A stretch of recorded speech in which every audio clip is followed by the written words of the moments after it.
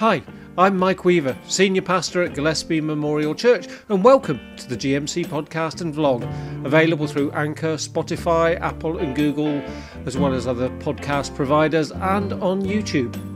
This series will bring you a thought for the day reflection on a scripture verse over the 40 days of Lent, Mondays to Saturdays from the 2nd of March through to Holy Saturday, which falls on April the 16th. May you be blessed by these words. And now over to one of our teaching pastors, the Reverend Maggie Lane.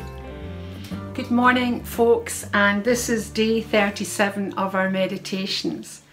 And I'm going to continue with the theme that we've had over the past 3 days. We began with anger on Monday and looked at what anger made us do and say at times, and then we looked at the psalmist and asked for understanding because he was railing against God for the way others were prospering and nothing was coming against them. Why was he keeping his heart pure?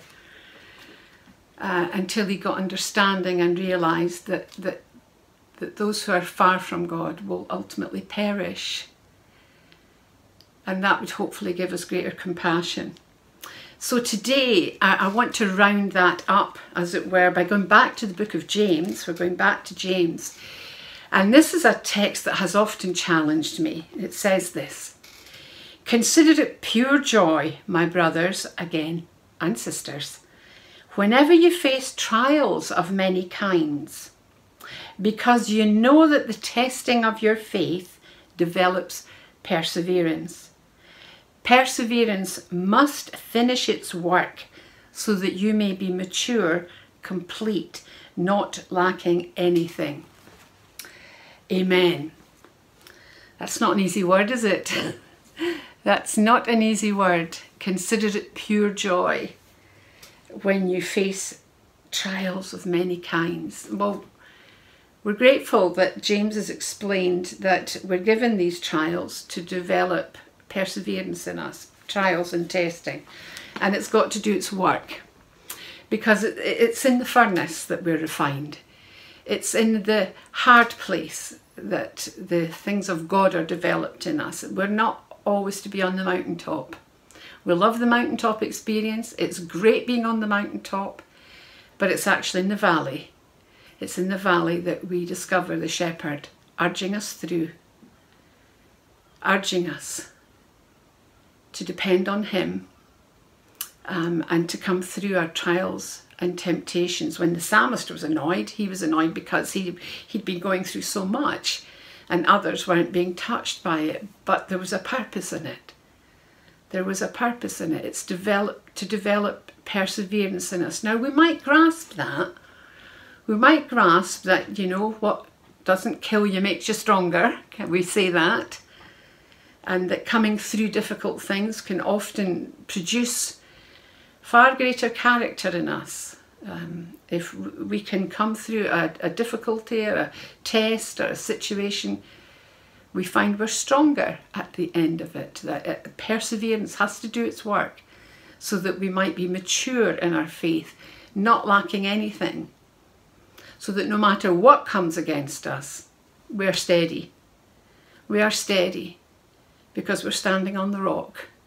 We've learned these lessons. We've learned to be able to rest in the boat when it's being tossed about by the waves. But the bit that's difficult to grasp is consider it pure joy.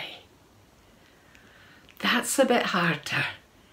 Consider it pure joy. And what we're being asked to consider is you're actually sharing in the same difficulties that Jesus encountered. You're sharing in the suffering, you're sharing in the trials, you're sharing in the tests, because you're his. You're counted worthy to be called a child of God, a friend of Jesus. So we're to consider it pure joy. Pure joy. When you have these tests and trials, sometimes we say, I must be doing something right. There's so much coming against me. but can we actually consider it pure joy? Think of Paul and Silas in that prison cell, beaten, bruised and battered, and in shackles. And what are they doing? They're singing hymns to the Lord, and they're praying. And it had the most amazing impact as the ground shook and the jail doors opened and they walked free, and the jailer and his family were blessed and came to faith. Consider it pure joy. That's not an easy one. You have to mine deeply into this word to realise the truth of this. You have to be able to trust the Lord and be willing to embrace whatever testing, whatever trials, whatever tribulations come against you. It's going to produce perseverance in us. And if we don't learn, we'll go back and do it again until we are so refined and mature that the kingdom of God is so evident in us. Consider it pure joy. Pure joy. I don't find that an easy word to grasp, but I hope I'm learning it in life, and I hope I can say, along with the psalmist, it's better to stay close to the Lord, no matter what. And thank you, Lord, that you count me worthy of going through these tests and tribulations, for your glory is revealed in how I respond.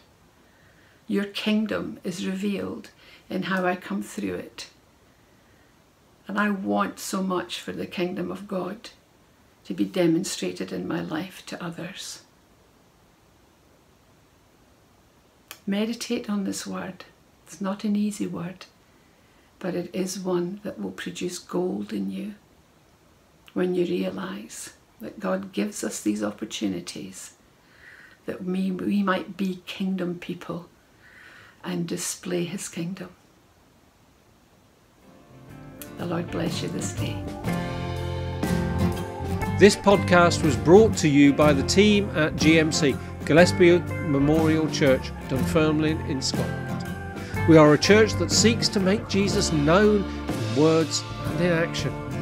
Thanks for listening or watching us today, and if you'd like to support our ministry in any way or to find out more about us, just visit our Facebook page or visit our website www.gillespiechurch.org. God bless.